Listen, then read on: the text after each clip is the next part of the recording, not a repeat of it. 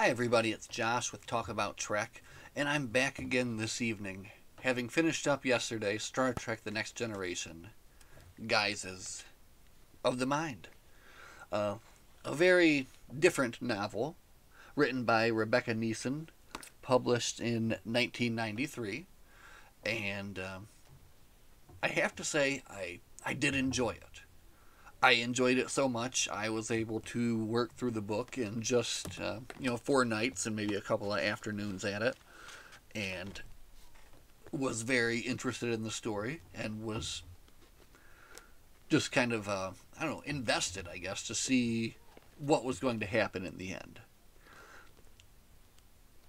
Saying that, it was one of the least Star Trek-y books that I've ever read, being a Star Trek book.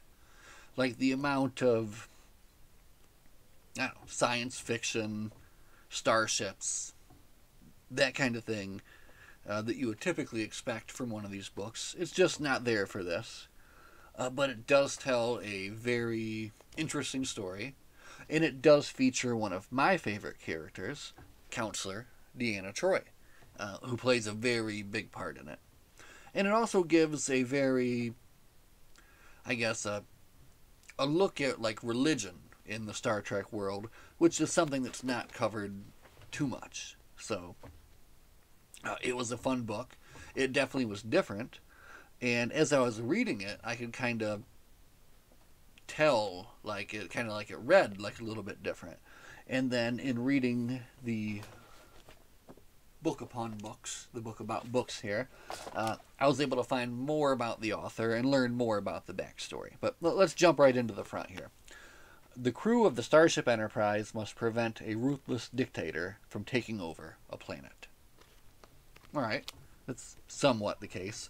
Alright, Guises of the Mind. The world Capulon 4 is finally ready to join the Federation after years of waiting. All that remains is the ruler's coronation and a routine signing of the final treaty. When the crew of the USS Enterprise and their passengers, a group of women from a religious order dedicated to helping the downtrodden, arrive for the event, they expect to find the world willing and happy to receive them. Instead, they encounter deceit and treachery. The Crown Prince, once excited and eager to join the Federation, now refuses to even speak with Captain Picard. Beaming into the surface in an attempt to work out the problem, Picard, Troi, and Mother Veronica, the abbess of the nuns, are drugged and captured. Now they must somehow escape the crowning if they cannot prevent it.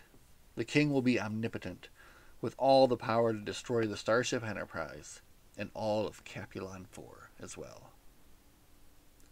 The power. Okay. That's a bad back. I'll just say that right out loud. That's a badly written back blurb. Because, giving away, the fact that they got drugged in the story kind of takes away a fun part of it. You didn't really see that coming. And, they shouldn't have given that away on the back. And also, the dude never threatened the Enterprise whatsoever. Which was kind of one of the funny parts about this book, I guess, was because it seems that, the Enterprise, with its abilities, could have easily solved the problem if they had known what was going on. So, what was going on Capulon 4 there? We spoiled most of it there on the back, but let's actually get into the real nitty-gritty of it here. So, getting down into it, they're on a diplomatic mission to Capulon 4. They've been hired to, not hired, but they've been asked to bring the Little Mothers, and there's two of these Little Mothers, Mother Veronica and Mother what's-her-name, who doesn't factor into the story whatsoever, and they've been asked to ferry them to Capulon 4. And at Capulon 4, they are expected to sign a treaty to welcome the Capulonians into the Federation. So they are on their way there to do that. Everyone is fairly giddy. The story begins with a focus on Counselor Troi and her kind of latest counseling session, which didn't work out very well, resulting in a crew member who was unable to work through his problems and had to leave the Enterprise. So she kind of starts out like on a downtrodden note, not able to help this person, and you can see that the book right there is going to kind of, you hopefully can see that it's going to focus on her character a little bit more than anyone else. So they're on their way to Capulon 4, and it's about 3 weeks travel time to get there. So then they cut the story to Capulon 4, where you get to meet the young king, Joachim. Jesus, is that his name? Anyway, it's something like that. Joachim or Jokill. Anyway, Joachim is he's a young king who is very forward thinking. The planet right now follows a lot of very old kind of arbitrary laws, and he wants to change these things. And a lot of them are like really bad too. Basically, they don't allow any twins, so any second child born has to be killed. No imperfections, no birth defects, anything like that in their society. So he would like to make some changes to that, but apparently has kind of kept that only to himself and his lady. So what's happened is he's been betrayed by his chief counselor, Acalier, and Acalier has replaced him with dun dun dun, his twin. Like, right? So like this is like right out of like, I don't know, Man in the Iron Mask kind of thing. You know, you got the twin of the king coming in, the evil twin of the king coming in to take the place of the good king. And of course, what do they do with the good king? They lock him away down in the bottom of the dungeon. And this twin, his name is I don't think I ever really knew how to pronounce it perfectly correctly, but I believe it's Biorim. We'll call him Biorim. And Biorim is, he was basically saved from his fate, which would have been death, by a king's guard when he was younger and born, and then brought up, you know, in a life of kind of poverty. So he's a character who feels he's had this whole life of being a king taken away from him, and now he's been given this chance to take it all back. And they kind of hint later on in the book that he's the one that set this whole thing up, but initially they make it seem that this Acalier is the one who set up the whole thing. So they kind of switch back and forth between this story and the story on the Enterprise. Back on the Enterprise, the crew is getting to know the little mothers, and in doing so, Counselor Troi finds out that Mother Veronica is telepathic. However, she is telepathic with no way to block, no shields, no defenses. So she's never been taught how to shield her mind against other people's minds. So Counselor Troi kind of takes it among her, you know, on herself to teach Mother Veronica that. And her character, Mother Veronica, basically starts out at first just very, very frightened, very timid, and very like not willing to work to solve this, you know, and almost just like she wants to just go back to where she was, to where things were quiet, you know, in her mind. And they give you a little bit of backstory about how she was abandoned as a child because she had this gift, and the planet she was on basically killed people that had this kind of gift, and she was given over to the little mothers and raised by the little mothers. But since she had lived with just them and their kind of peaceful minds and thoughts, it hadn't been a problem. But as soon as she got on the Enterprise and onto this mission, now she can't handle all these additional thoughts. So the story there, kind of going to the planet, is Troi teaching her these way to raise these shields and to block all of this, from all of these thoughts from constantly bothering her. Back on Capulon, you get like a few more scenes down in the prison there where Biorim confronts Joachim and kind of like just gives him a little bit more information, kind of villain exposition about, you know, I feel this is my right now to do this. And then also learns from his counselor Acalier that his reason for his betrayal was that he had a daughter that was born with some kind of birth defect that he had to give up to death. So he was doing this to get the law changed. See, if only they had talked to each other, none of this would have happened, right? They both had the same goal, but just didn't speak up about it. So they give you a little bit of a, maybe I would call like a C or D story of Data on the Enterprise, kind of intrigued with his constant study of humanity, now of religion, and he's going around, he's asking different people their thoughts on religion and the afterlife and that kind of stuff, and it gives a few different interesting moments when he speaks with Worf, with Geordi. So I like that little C story. It was a good little kind of fill in to this. See, it is a very strangely kind of paced and laid out story, but I think that the author did such a good job with it that all the little threads kind of kept me interested going all the way through. It's about this time in the story we meet Elena, who is the basically the love of the king, the love of Joachim. She is a priestess in the temple and has to choose now between marrying Joachim and being like the queen, or entering into this life of servitude for the temple. And she decides that she's going to marry Joachim, and she goes to meet him after she's kind of been in seclusion for a little bit. But of course, at this time, it's not Joachim, it's Bjorn. And as soon as she meets and kind of speaks with him, and at first she kind of knows something's off, but as soon as he kisses her, she knows immediately that something is wrong. And she tries to go tell the chief priest that something's wrong, and basically everyone's just kind of being like, the king has got a lot on his plate right now with the upcoming coronation. You're just being a little too dramatic. I'm sure everything is fine.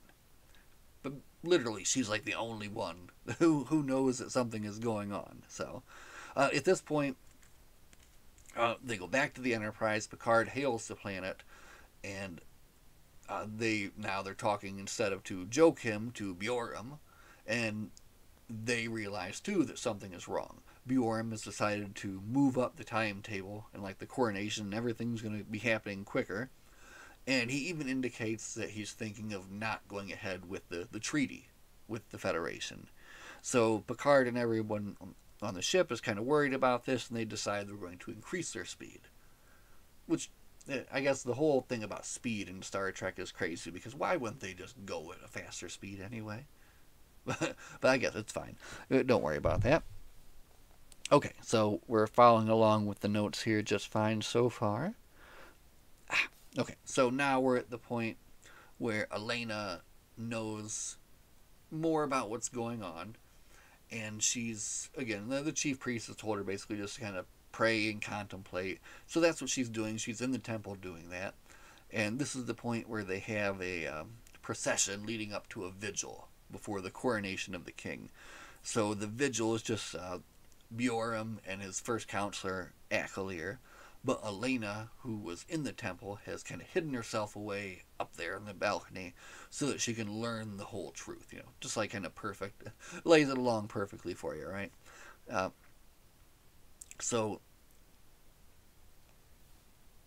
man, okay. So she learns that, they're basically down there. This guy, has no tact, this Bjorn. Even though he's supposed to be pretending to be the king on a vigil, he goes and he kind of sits down, he puts his feet up, and he's just kind of talking about the whole plan with his first counselor there. So Elena now knows the full truth and the full story, but doesn't know what to do with it. So down on the planet, the Enterprise finally gets to the planet the next day, and they beam down with Captain Picard, much to Riker's argument, Counselor Troi, and Mother Veronica. They beam down to meet with the king. The king is kind of pushing him off, and he's got a lot to do that day. So he meets briefly with them before he kind of pushes them off to quarters and says, we'll feed you a nice meal, and then we'll speak again tomorrow about everything. Okay, so it's at this point where my notes fall apart a bit. So we're just going to go a little freehand and see what happens here. This is where you almost have to kind of suspend your disbelief, where it's if the crew were acting as if that they really would have, none of these things would have happened for real. Well, oh my god, the darkness is here. Okay, we're back. Anyway, okay, we're back. The king drugs Captain Picard, Counselor Troi, and Mother Veronica. He puts some drugs in their wine, and when they go enjoy their evening meal, and they're not at all suspicious, which I think maybe they ought to be a little. It's fine, just suspend your disbelief. They drink the wine, and they're all drugged. And when they're drugged, they all basically just get carried downstairs, and they all get locked up into the same cell with the king. Even though they do indicate that there's several more cells in the dungeon, they decide to put all their prisoners into the one cell to make it easier for them to possibly plan escapes or anything like that. Anyway, again, you have to somehow just kind of just go past that, just go along with the story, because it is good. So now they are down in the cells with the king, so now they can get the full story exposition on Capulon and what's really like going on with this planet, which is what you get at this point, which is another very interesting kind of aside that they give you. But the planet of Capulon years ago was highly like technically advanced, and even though they don't look like it much now, they were incredibly technically advanced, and then that led to immense years of warfare, warfare with weapons, warfare with more powerful weapons, and eventually warfare with the mind, where they developed these incredible telepathic powers where they were able to control people, command people to do whatever they wanted, and it became such a problem that basically they nearly destroyed their whole population through this. And then over time, throughout these generations of mind wars, the population of the planet developed these kind of automatic mental shields that would be put up to protect themselves from mind assassins and mind control and all sorts of crazy stuff. So over generations, and they were saying something like 30 generations maybe, this planet changed completely and became a much more peaceful place. The whole mind gifts from God became like a thing of the past, and they became like a very like faith-oriented planet, just as with these very strict, crazy like perfection rules as far as like their children and no twins and things like that.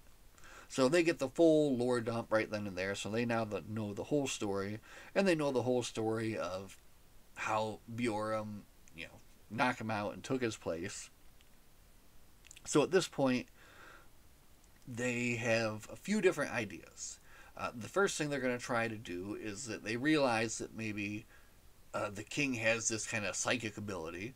So Mother Veronica and Counselor Troi are going to work together to unlock that and see if they can unlock that to somehow escape and get away. And that doesn't work. So that's their plan, and it basically does nothing. So the the captain and Counselor Troi are useless in their cell. They're not able to do anything to affect their escape, unfortunately. But luckily, back on the Enterprise, Riker starts to finally know something is wrong. And the very few scenes do they give you, maybe one or two up on the Enterprise during this whole story, where they contact the planet the first time after they've not heard from the captain in the morning, and the chief counselor gets on the phone and is like, well, they're locked away, they're in the vigil with the king, they left their communicators in their room, and it's like it's just plausible enough to be, to work, and but Riker's like, and he's still feeling like in the back of his head, he's like, no. And he's got this like mother hen feeling, something is wrong and he's got to take care of it. So that's like the first scene that they give you with that. So then they go back to the planet again, where they kind of focus the story now, again, a little bit differently on this Elena and her kind of quest to do something now to right this situation.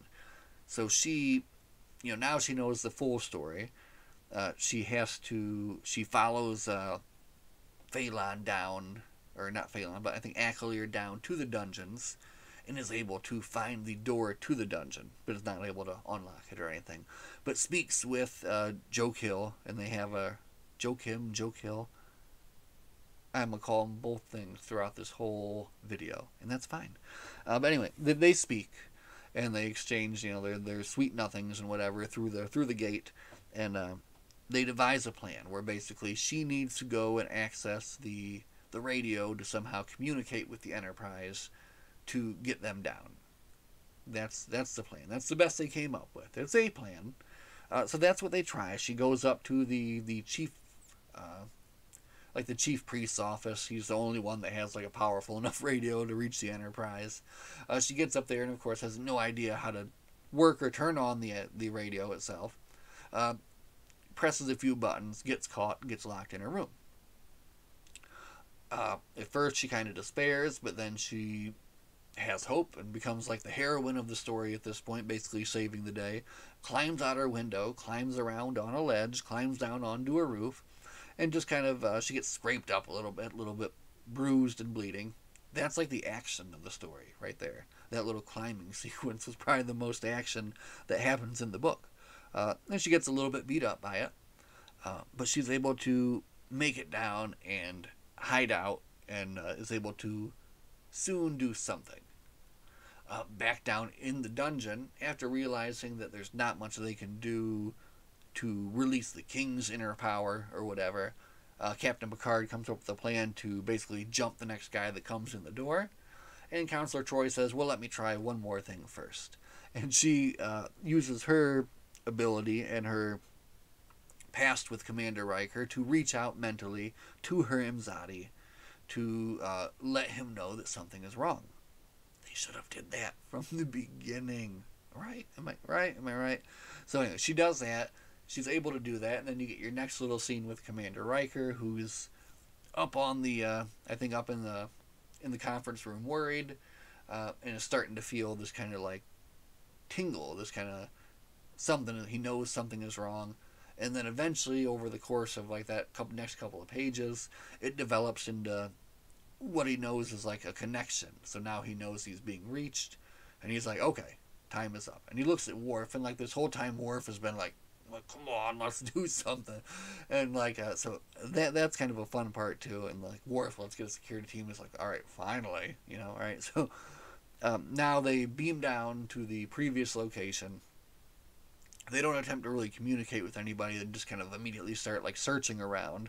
Worf gets a lock onto the communicators. They find them in the rooms, of course, attached to the clothes that they're not wearing anymore.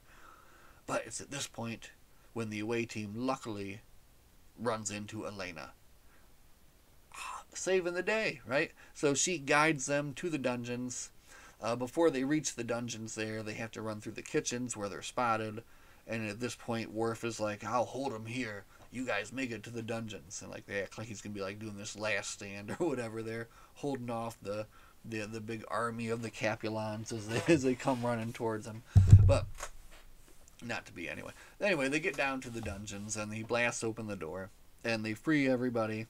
And they're able to get away and head back up the stairs there.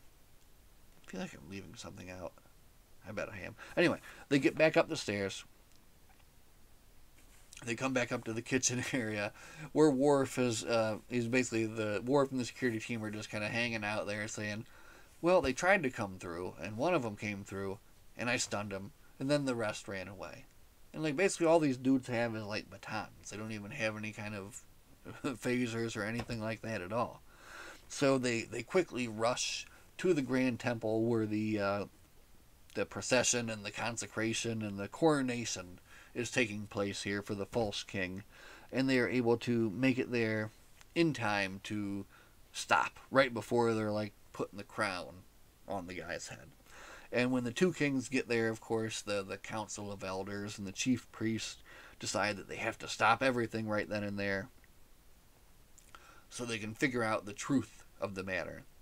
And at this point where the king and Elena, this is such a weird Star Trek book, right? But it's good. It's fine. The king and Elena proclaim the ancient rite of Richa, where they can use ancient mental powers to find out who the true and rightful king is. And the planet, or the elders, oppose, because who has mental powers? Nobody does right now, except for Counselor Troi and Mother Veronica. Mother Veronica is afraid. She doesn't want to do this. She agrees at first, but then the pressure is too much, and she has to leave back to the planet. In the morning, Counselor Troi and her have to use their psychic powers on the king, on the two kings, and then determine who the rightful king is, basically, is the idea. But Mother Veronica has went back to the ship, where luckily, back on the ship, she has a nice little scene in the ship's chapel with Data, who, in his own search for like an idea of faith and religion, has been hanging out here in the chapel, and talks to Mother Veronica about her crisis of faith that she's having. And through their little talk, Mother Veronica is able to turn her own thoughts around, which seemed to happen a little quickly. Like, her character took like a very quick 180, but Data can do that to people, right? I mean, a conversation with Data can change you. It would change me, right? So anyway, she goes back to the planet at the last moment and comes in to proceed in the Recha ceremony to find out who the true and real king of Capulon is. So they go and they begin the ceremony, and they start with the bad guy, Bjoram, first, and they get into his mind, and they're ordered to tell everything that's in there. So they tell all of the hatred and the evil that's in there. When they go to read the other king, they're unable to. And then that, to the elders and the chiefs or whatever, proclaims that he is the true king of Capulon, and Bjoram is the false king. And the Rechan is over, and Jokil wins, and he's crowned to be the king of Capulon. And that's kind of like the end of the drama in the book. It's expected now that he will execute his twin brother and the other accomplices there that were part of that crime. But he has a kind of heart-to-heart with Captain Picard later on, that day at his coronation dinner. And in talking with him, and that was kind of another kind of fun part, like, they see each other like as friends, and like he's giving like just like advice as a friend to like this king, who for the rest of his life won't really have friends to talk to. It's always going to be advisors and servants and things like that, but not like a friend. So he's able to talk to Jean-Luc as a friend, and Jean-Luc, I think, kind of influences him, and I think he even tells him the story of Solomon with the two ladies and the baby, and kind of a comparison to a story that he gets told earlier from Jokil, a similar story from one of their old kings, and is able to instill like a little bit of wisdom into him. And then later, when they're doing like the king's first pronouncements and things, they pronounce what they're going to do, and he pronounces that he will not kill his brother-in-law, and he offers the participants either exile, or you have to work with the little mothers to make their facilities better, So the brother and the one of the other guys chooses exile, and then Akalir chooses to work with the little mothers, because that's kind of his goal in the first place is already accomplished. Again, if like he just talked to the king in the first place, things would have been accomplished, right? But he didn't. So, and that's kind of how the book ends, really. The king, of course, did his first act. He abolished the rule about killing babies. No killing the babies if they're twins or if they're imperfect. So no more of that. He kind of brings them out of that area, and also agrees to join the Federation. So the Capulonians, they are the newest member of the Federation. So yeah, like that's the end of the book. Literally, like the only action that took place in the book was the time that Bjoram punched his brother in the face and knocked him out. And then the away team didn't even run into any action, and the action was entirely off the page. They just described it later. So it was just a completely actionless book. Also, no starships, Like none. It was a very not Star Trek book. Man, went dark 2 times. I'm really talking for a while, but I think every 10 minutes it shuts off. That being said, now I'm fuzzy. Oh, I'm not fuzzy. Okay. It was a very good book. I enjoyed it so much that I was drawn to read it quickly. I read it in just a few nights. It was 277 pages. And look at the write-up that you get in this here, right here. Right? So, like, this whole 2 pages is all about the backstory of this book, which is so cool. That's, like, one of the things that I really love is being able to read a book, and then you have some questions about it, like why was it that way? Why was it written that way?